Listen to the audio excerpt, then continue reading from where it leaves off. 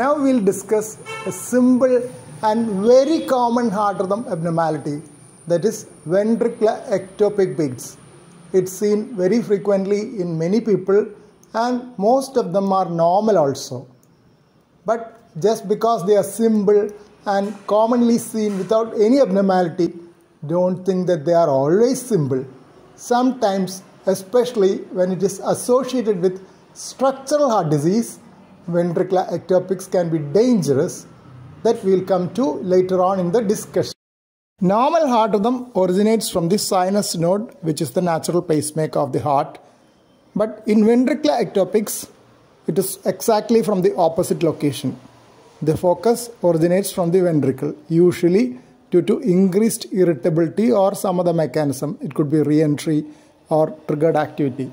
Some mechanism is causing an extra focus to fire from the ventricle. So if this is a normal sequence, P wave followed by QRS and T wave, ventricular ectopic is a premature beat which occurs before the next normal sinus beat, and it is usually followed by a pause. This pause following a ventricular ectopic beat is called as a fully compensated pause. If you calculate the RR intervals, this will be the basic RR interval. The interval including the pause will be exactly twice the regular RR interval. That is the meaning of fully compensated pause, compensatory pause. In case of atrial ectopic, the pause will be less than compensated so that the next sinus beat will come earlier than this. That is because an atrial ectopic from the upper part gets conducted back to the sinus node and resets the sinus cycle so that the sinus cycle restarts again earlier. That's why you have a less than fully compensated pause for an atrial or supraventricular ectopic, while for a ventricular ectopic it is a fully compensated one. In ventricular ectopic, it may not get conducted all the way up to the sinus node, and even if it gets conducted, the time taken is so much that the original sinus cycle would have fired in between. But that sinus cycle will not manifest here, because when the sinus impulse reaches the AV node and the ventricular impulse reaches there, they cancel each out so that the pause is occurring.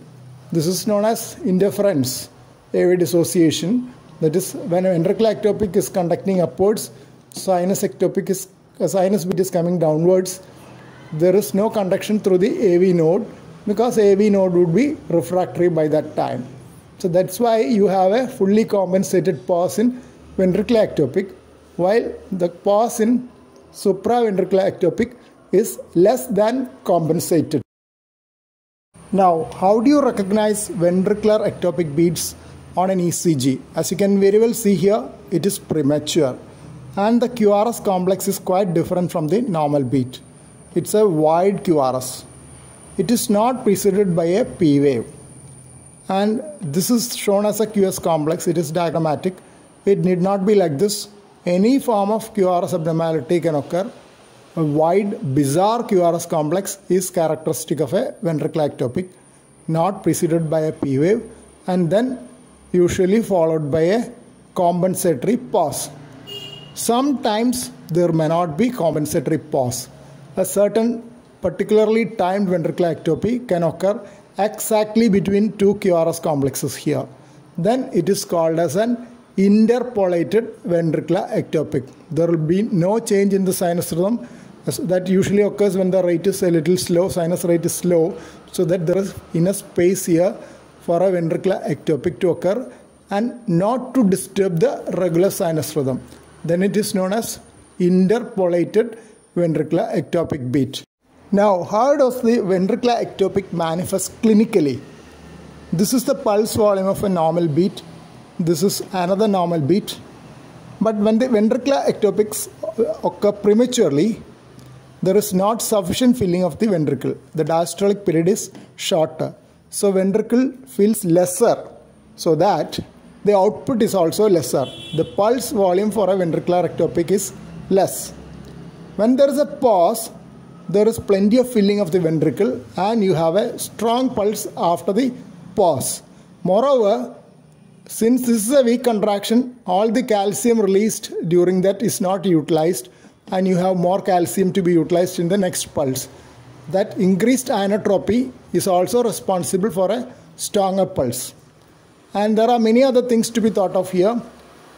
Most often it is the pause that many feel. Some persons who are regularly checking their pulse will feel this pause because this earlier pulse they may not feel. Sometimes they may be so weak that it may not be there also. And although the heart sound will be there, pulse may not be there. Even if the pulse is there, it can be weak also, may not be felt also. So, often the pause is felt. Secondly, the strong pulse is associated with a stronger contraction of the heart muscle. So, a palpitation is also felt. And occasionally what can happen is that this ventricular ectopic can coincide with the previous atrial contraction. That is, when ventricular ectopic occurs, the atrial contraction can occur simultaneously. Then what happens is that AV valves will be closed at that time and the contractile force of the atrium will be transmitted back to the superior and inferior vena cava. So this will manifest as a cannon wave in the jugular venous pulse. So ventricular ectopic beat is one of the commonest causes for cannon waves, even though the typical cause which you learn is complete heart block. But ventricular ectopics being so common, much more common than complete heart block, it will be the commonest cause for cannon waves. So some of the features are to be remembered like that. Then the next beat is usually a normal beat with a normal pulse volume. I mentioned about the compensatory pause initially, and there is another interval which is important in ventricular ectopic, that is a coupling interval from the normal beat to the abnormal beat. This is known as the coupling interval. The shorter the coupling interval, that means it is more premature, and when it is very premature, it can lead to other arrhythmias which we will come to shortly. This is an important arrhythmia which can be precipitated by ventricular ectopic beat. This is regular sinus rhythm. A ventricular ectopic beat has occurred, a premature beat almost on the lower limb of the T wave, and it has precipitated a ventricular tachycardia, wide QRS tachycardia at a fast rate. This is a dangerous arrhythmia. So this is one of the potential risks of ventricular ectopic beats. But this does not occur in each and every one person with ventricular ectopic beats. It's only in a few unfortunate persons who develop ventricular tachycardia precipitated by ventricular ectopic beats. This is the most dangerous arrhythmia which can be precipitated by ventricular ectopic beats, even though it is quite rare for this to occur. If that is occurring, that is cardiac arrest and will need immediate cardiopulmonary resuscitation. Ventricular fibrillation, totally disorganized electrical activity with cardiac standstill. So the chance is more if there are associated diseases, structural heart disease and left ventricular dysfunction, as well as abnormal electrolytes. Then the chance for a ventricular ectopic beat precipitating ventricular fibrillation will be higher. In ventricular ectopics, the sequence of activation is different, as we discussed earlier.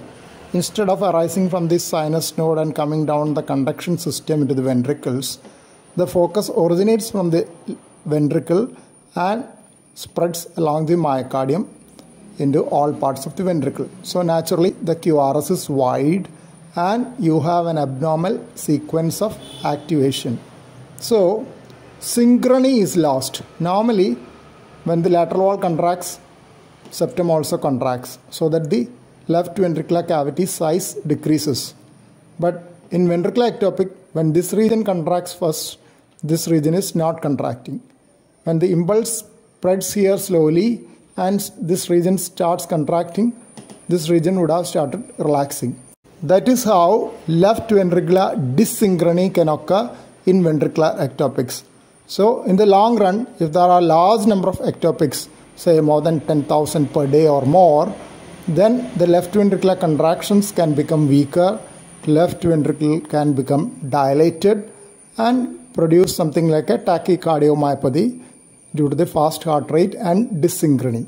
This occurs only in rare cases in which there are large number of ventricular ectopics.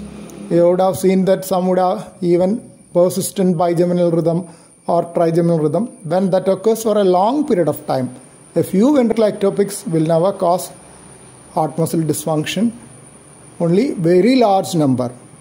So that is one reason why you may need to treat ventricular ectopic. What are the workup to be done in a patient with ventricular ectopic beats? Most important is to do a thorough clinical evaluation to look for evidence of structural heart disease, because if there is structural heart disease, the risk is more. Then you would like to check the electrolytes, because electrolyte abnormalities like hypokalemia and hypomagnesemia can be associated with ventricular ectopic beats. After that, an echocardiogram will be done to assess for any structural abnormalities of the heart and the left ventricular function. And after all these basic workup, most often you do 24-hour or 48-hour or even 72 hours of Holter monitoring.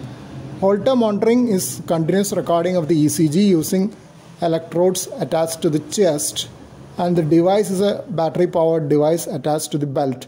It will continuously record for the period which is specified, and then after the period you will remove this and connect to the Holter analyzer, which will give you a printout the number of ventricular ectopics and whether there are more serious arrhythmias like ventricular tachycardia during the period of monitoring.